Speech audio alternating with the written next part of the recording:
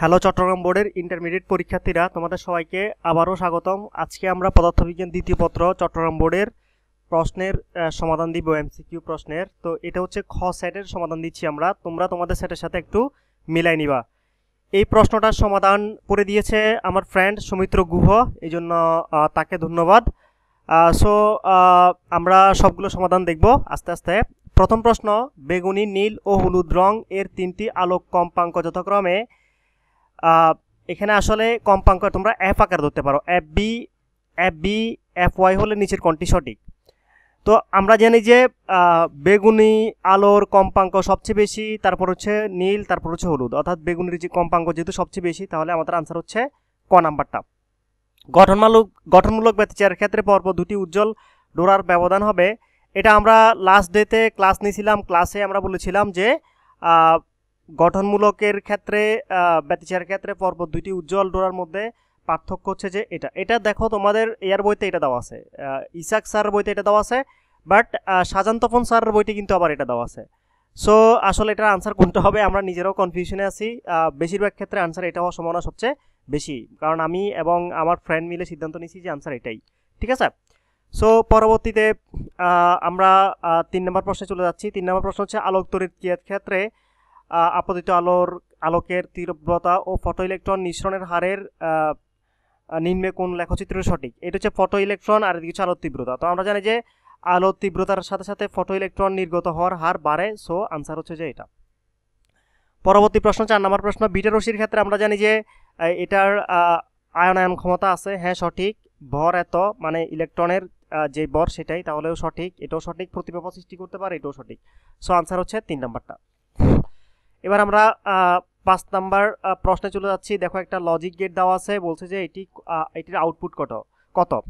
তো এটার আউটপুট হচ্ছে যে এ XOR বি, ঠিক আছে। সো আনসার হচ্ছে যে খ, আনসার হচ্ছে খ। তো পরবর্তী প্রশ্ন 6 নম্বর প্রশ্ন, 1 পারসেক মানে পিসি সমান, আমরা জানি যে 1 পারসেক সমান হচ্ছে যে 3.26 আলোকবর্ষ, এটা সঠিক। এত মিটার এটা সঠিক না, 3.08 × 10⁻13 কিলোমিটার, এটা সঠিক, ঠিক আছে। সো আনসার হচ্ছে যে 1 ও 3, এখানে এটা হচ্ছে ভুল, ঠিক আছে।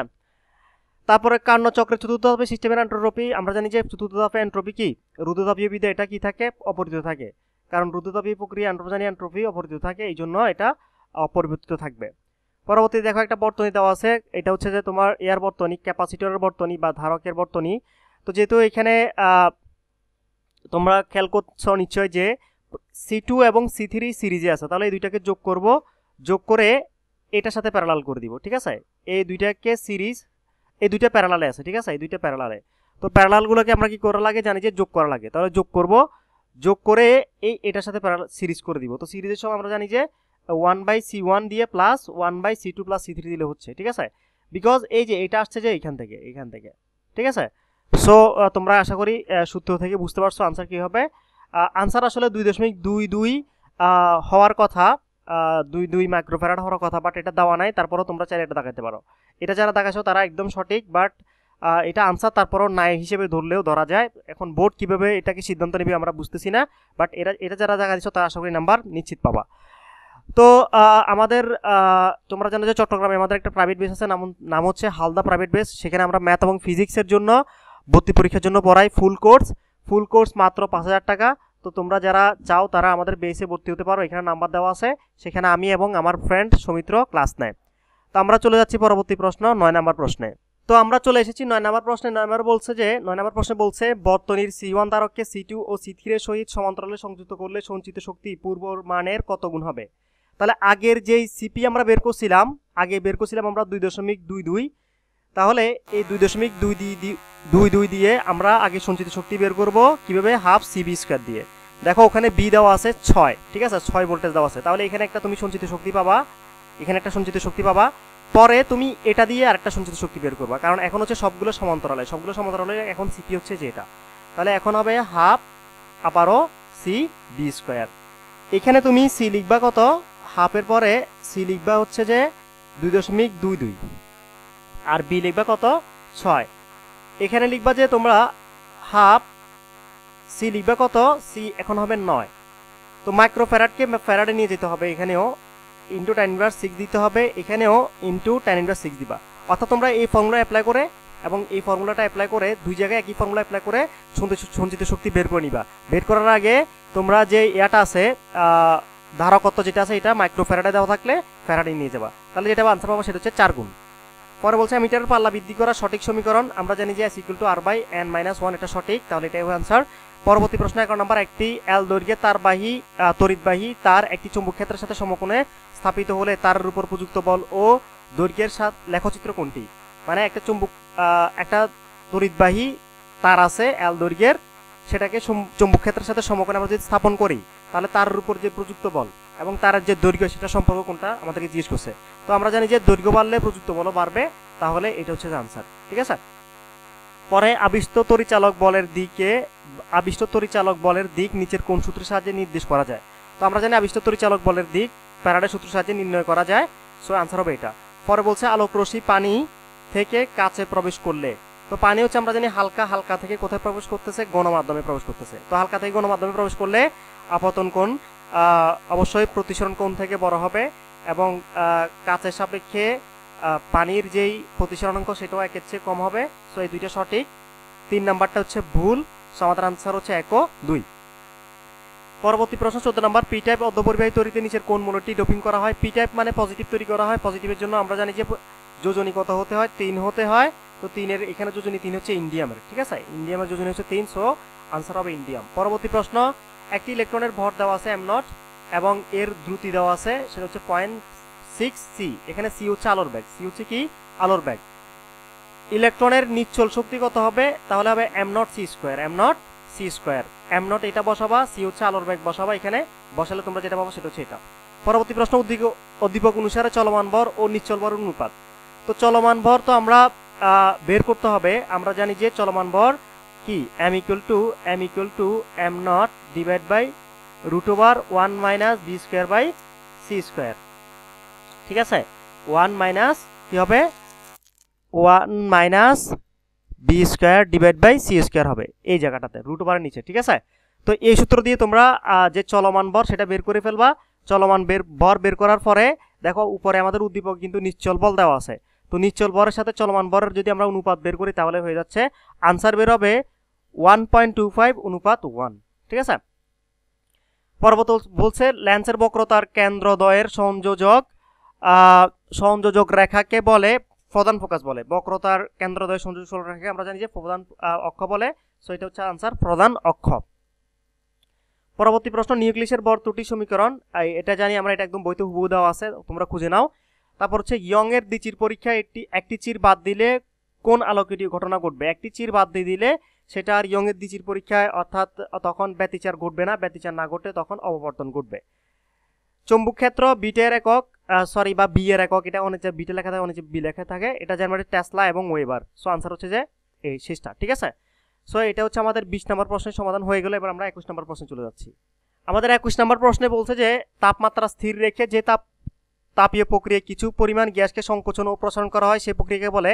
তো তাপমাত্রা যেহেতু স্থির তাহলে এটা নিশ্চয়ই সমস্ত প্রক্রিয়া।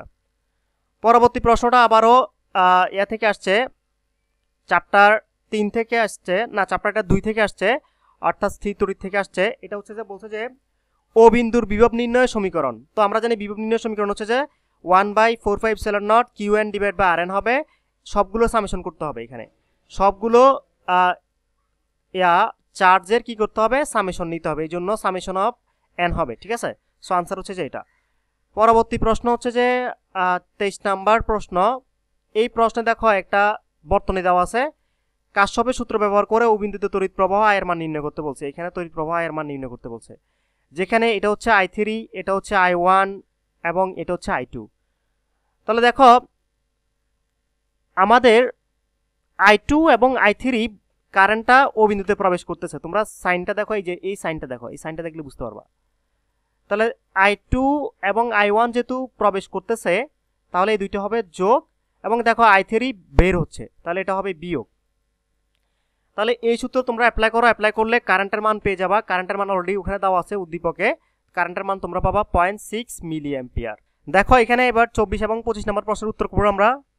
উদ্দীপক হচ্ছে একটি আয়তাকার কুণ্ডলীর ক্ষেত্রফল এত এবং এটি একটি 3 টেসলা চুম্বক ক্ষেত্রের সাথে লম্বভাবে স্থাপন করা হলো। পরবর্তীতে কয়েলটি 3 সেকেন্ড ঘুরে চুম্বক ক্ষেত্রের সাথে 30 ডিগ্রি কোণে অবস্থান করে, অর্থাৎ 3 সেকেন্ডে ঘুরে সেটি চুম্বক ক্ষেত্রের সাথে 30 ডিগ্রি কোণে অবস্থান করলো। প্রাথমিক অবস্থা কুণ্ডলীর মধ্যে অতিক্রান্ত ফ্লাক্সের মান কত? তো অতিক্রান্ত ফ্লাক্সের মান ফাই ইকুয়াল টু হবে বি এ, যেখানে আমাদের বি হচ্ছে 3 এবং এ হচ্ছে যে 12 ইন্টু 10 ইনভার্স 4, ঠিক আছে। এই দুইটা মানকে এই সূত্রের মধ্যে বসাই দাও, বসাই দিলে তোমরা যেটা পাবা 3.6 ইন্টু 10 ইনভার্স 3 ওয়েবার পাবা।